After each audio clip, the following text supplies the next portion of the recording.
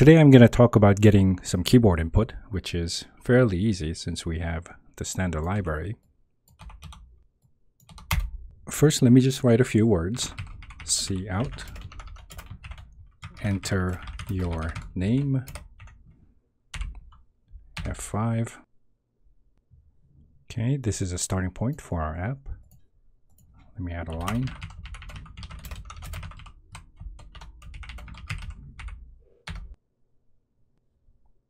Okay. Now we need to get the input from the user. I'm going to create an array of characters. I'm just going to say 128 characters max. And then I'm going to get the input using this syntax.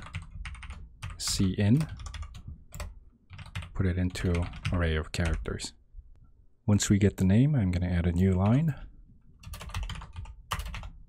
And then I'll say your name is, and I'm going to use the data array of characters. I'm going to press F5. Okay, here's our app. My name is Roundbeargames. Okay, we get the result. One thing that you really have to be careful is this. Let's say we only have 3 characters. I'm going to run my code again, and I'm going to type more than 3, A, B, C, D, E, F, G. Press enter. Okay, we get an error message from Visual Studio. Basically, this means that your memory is corrupted. Let's try debugging this. First, let me put in some values.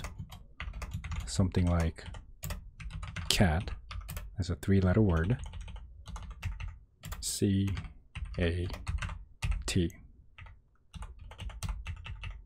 I'm going to put a breakpoint here, F9, run the debugger.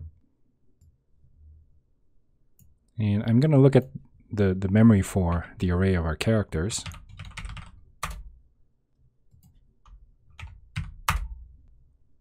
Okay, I'm going to set this to 1 byte. I'm going to set this to 1. As you can see, we have a byte for each of our letters. Let me put another breakpoint here, and then press continue.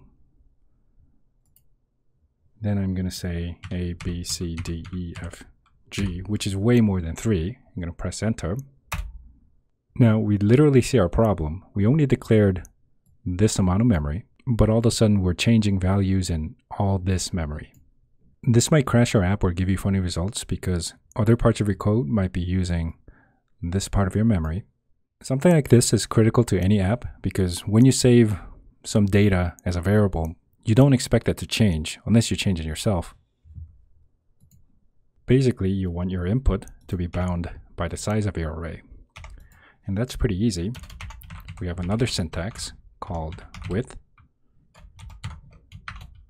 And then I'm going to put in size of our array.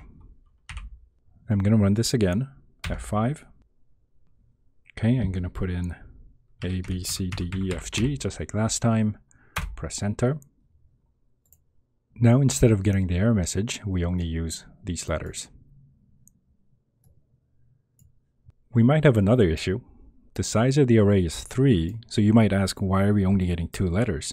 Well, let's try debugging this again. I'm going to set breakpoints in the beginning, and at the end, run the debugger.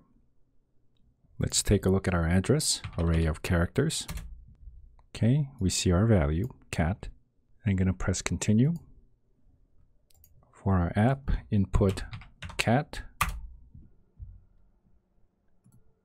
Instead of getting cat, we get CA and then this thing. This is a null character. It's just a single byte that tells you that it's the end of your input. Here, you know exactly how many 1s and 0s you're going to be using. But here, you need that extra byte that basically tells the computer where it ends. But most of the time, you don't have to worry about this. If you have something like 128 characters, 1 byte is not going to really make a difference. I'm going to run this again. And then I'm going to input the longest name that I know. Nick Datu Aron No Nickman. Not sure if I spelled this correctly. Sorry, Nick. Okay, most of the time you don't have to worry about that single byte. The key takeaway here is that if you're doing something wrong, you need to debug to literally see with your own eyes what it is that you're doing wrong. There's other options in the standard library that let you not worry about stuff like this. But for this video, I'm just trying to keep things as simple as I can by declaring a certain data type and then staying within the boundaries of that memory. So that's pretty much it. Try debugging this yourself. And here's your homework assignment. Now, instead of just saving a name in a single variable, try saving 5 names in an array. I don't care how you do this, just do whatever you can using everything that you've learned. Also move on to getting 5 inputs of 5 integers and add them all up. And then when you're done with 1 and 2, create your own struct that has your friends' names and phone numbers and save 5 of those in an array. Something like this. You get the name input, you also get the phone number, and then print everything in your console menu.